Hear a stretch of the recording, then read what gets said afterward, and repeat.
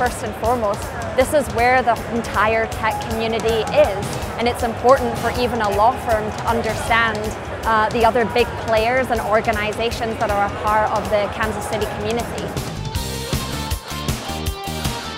It's a great opportunity for the firm, a firm like ours, to give back to the city and to help promote its economic development and really support the entrepreneurial ecosystem that has developed here in Kansas City. It's easy for startups to kind of lose sight of the long picture initially. They're very excited about their product that they're developing, and a lot of times the energy is spent on development and not so much about the long-term strategy.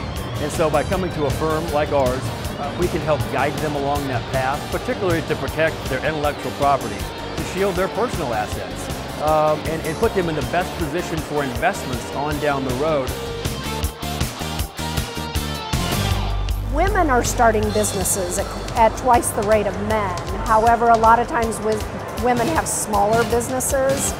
And I think sometimes it's difficult for women because they haven't built the network, you know, and it's not about networking per se, it's about building the network of folks that can fund deals or that can connect them with the right folks.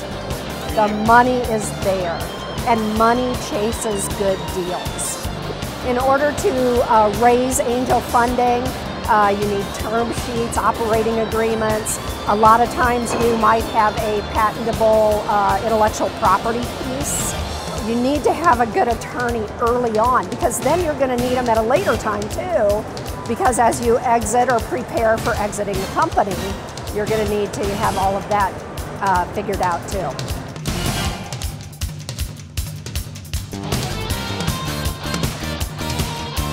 There are so many pitfalls that you can run into that you just aren't aware of. You know, we've had so many situations where you have an early investor, and you don't think about how you're going to document that relationship, and it becomes a gigantic problem when you go down the road and try to get funding at a later date from an institutional source.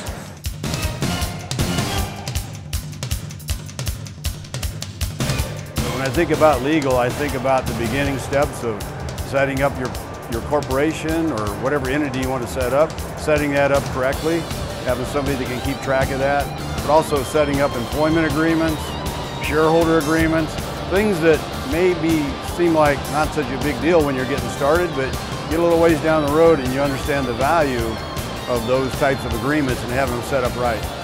And people like, you know, your attorneys and legal advisors can be a part of your team for a long, long time, and it's really important to get the right people. Go find a resource that can talk about some of the basic things you should be thinking about setting up your equity structure, getting investment, protecting your intellectual property. Those things are just, again, so easy to do on the front end and save you so much on the back end.